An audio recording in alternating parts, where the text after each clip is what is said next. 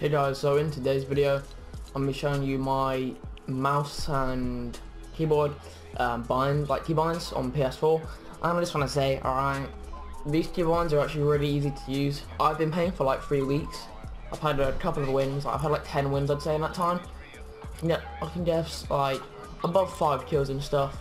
But let's be honest, no one is just going to turn from controller, which I'm assuming all of you have if you watch this video, to keyboard and mouse and just be a god. Like, you need patience. It will take you a long time, because I've got triggered so many times. And also you play on PC servers, so the people are a lot better. And the reason it's good to switch, if you're watching this because you want to know if you should switch, on keyboard and mouse, honestly, like the editing and stuff is actually insane. Like, you can just do so much more stuff. So yeah, and it's just a cheaper way of switching to a gaming PC even. So yeah, let's get into the keybinds. And I just want to say, you do not need a good keyboard or mouse for this. I have an absolutely terrible keyboard. It's one of the ones you probably have at school. It's pretty worse than that. A few of the buttons don't even work, but luckily I'm getting a new one soon.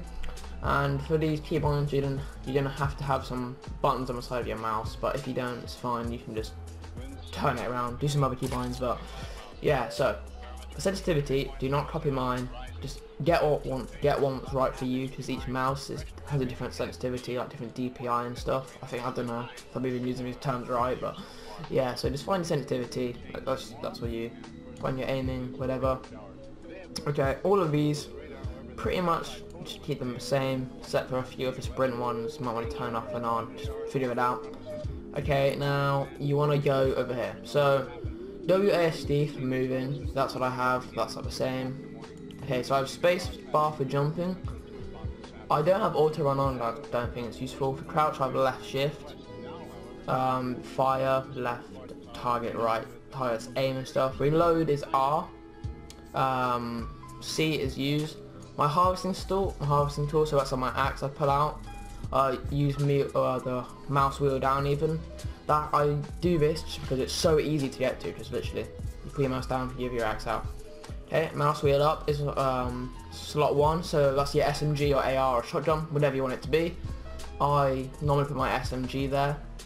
Okay, so my weapon slot 2 is my other mouse, well, is one of the mouse buttons on the side of my mouse. And I use my shotgun there, because shotgun is probably the most important gun in the game. And it's really easy to access when you just tap the side of your mouse even. Okay. So weapon slot 3 is tab. Now that's where I put my AR. Now quite a lot of you are pretty confused because that's quite far away, but with these controls, trust me, it is easy to press. Okay, weapon slot 4 is 2, and weapon slot 5 is 1. Normally I put my sniper there in my weapon slot 5, and in weapon slot 4 I put my medical stuff, whatever, like bandages and stuff. Okay, now my wall is Q, alright, so that's really easy to access. And F is floor, and then my other mouse button, my other mouse button is 2. No, it is there's stairs even. So it's quite easy to do that, because Q and F, like when you press them, it's really easy to just keep on pressing them. And then the stairs is obviously on the side of my mouse. Sorry if I said that very confusingly. Sorry about that. Okay, now pyramid is 4. Now this is taking me I'm still doing it now. I haven't really mastered that yet. And trap is 3. Haven't really mastered these, not gonna lie.